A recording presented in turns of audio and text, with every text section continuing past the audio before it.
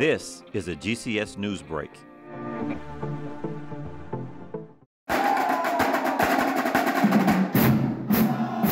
Third graders at Gillespie Park Elementary are walking into the gym, not knowing they are about to get an awesome surprise. If everyone in the world did just one kind thing each day.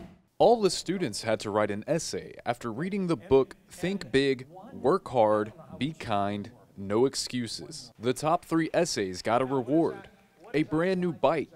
Faith Gillespie! Congratulations, Faith. Wow! Give me a high five. After the winners are announced, it's time for the big surprise. What if we gave everybody a bike? Every single person gets a bike! Kids jumping up and down, smiling ear to ear, celebrating the news. This is the first year that they get grades. It's in 3rd grade. They have to answer questions in a class group. What's it mean to think big? What's it mean to work hard? Give us an example of how you make no excuses when you're asked to do something. And even though they're in 3rd grade, if we can get them off thinking about grades, it's for their benefit, not the school's benefit. The big surprise is going on at more than 20 Title I GCS schools.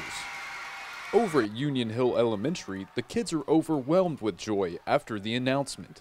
I mean, I couldn't believe it. I thought I could have tried harder on mine. You know, I didn't think I was going to win today. I think I'm probably going to write it if my mom lets me, we have like this big lake near our house, so maybe I can like ride it to there. I kept telling my friends, I kept telling them, I said, I ain't gonna win. I ain't winning this.